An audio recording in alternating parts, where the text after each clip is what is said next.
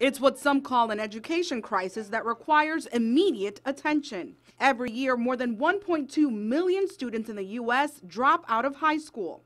In our region, 2 out of every 25 students don't graduate. That's too many. That's why the United Way of Central Maryland is officially launching the On Track for Success program, teaming up with several schools to keep track of students and intervene before it's too late.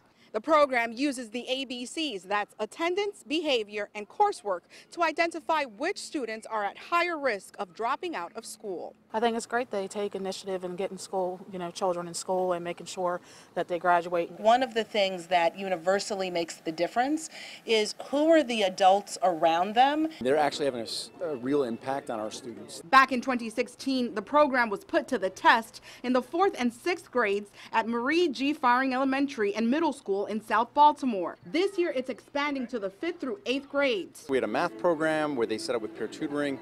We had a group of students that went through that program, and we saw 67% of the students go from off track to on track. An on-site social worker is there to help students and their families who may have personal struggles, so that what happens outside of school doesn't hurt their chances of succeeding. If we can do it, then other schools should be able to do it. Amy Yensi, WJZ Eyewitness News.